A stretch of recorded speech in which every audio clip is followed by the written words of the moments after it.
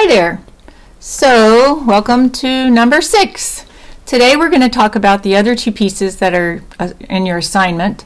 The first is on page 79, the Slovak song, and the other one is on page 81, Old Aunt Kate.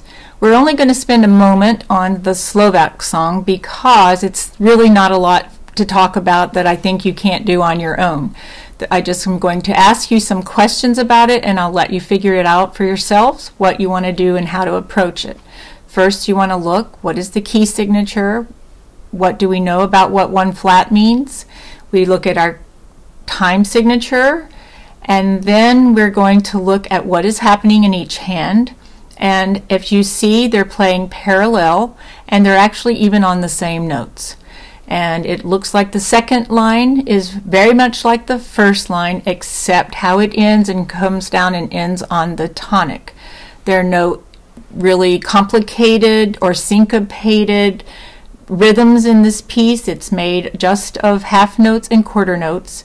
I still think that it's a really good idea if you will clap it first so you can get how you think this piece is going to sound. I will play it for you one time, and it's not a bad idea if you want to play it along with me when you have learned it, so you can see if you're hearing the same rhythm that is there. Let's just give it a go. Alrighty, here we go.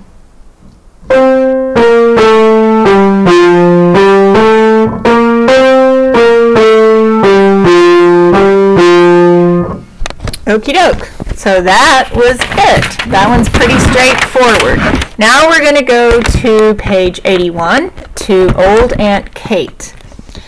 First thing we're going to do is check out our key signature. I'm not going to tell you what it is. I'm going to ask you how many sharps it is and how are you going to figure out what key it's in by going from the last sharp up a half step correct. There are lots of interesting things going on in this piece. I see all eighth notes, but I want you to ask yourself, are you playing staccato? Well, I see some. Are you having two-note slurs where you're going to play them more smoothly and come down on the first one and up on the second, as we know? And then you see some places where it's all legato, where you're just playing 4 eighth notes together very smoothly, which is a different kind of pattern from what you're having is 2 staccato notes with a 2-note slur. And if you look at the dynamic change, how do we start? And then what is the dynamic of the second line? And why are they different?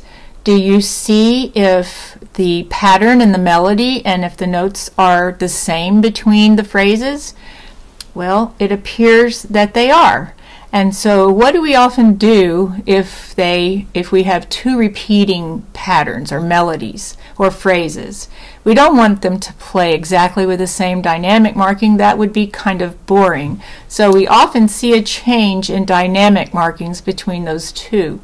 And in this case, you can see that the different lines have a different dynamic marking. And in the second, where we're playing mezzo forte, when you get to the end, you see the crescendo. So you're going to give it a little different interest than it was in the first line.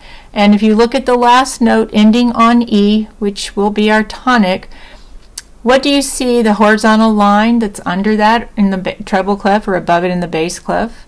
The tenuto mark, as we have talked about in the past, which means to hold it for its full value. It's sort of a way of emphasizing that note without it being accented. You hear it as a stronger note just because you're holding it for the full value. It will just sound stronger. Okay, I will play this for you one time, and then you will be on your own.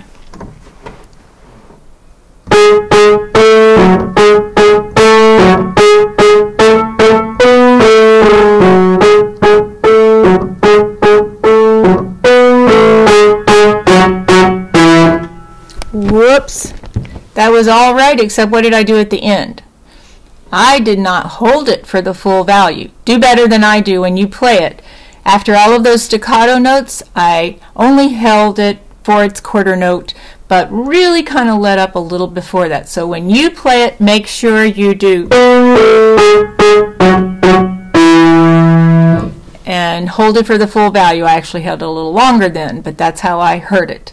Alrighty, so you're on your own. Enjoy these 3 pieces for your homework assignment, and I look forward to hearing them from you. Goodbye.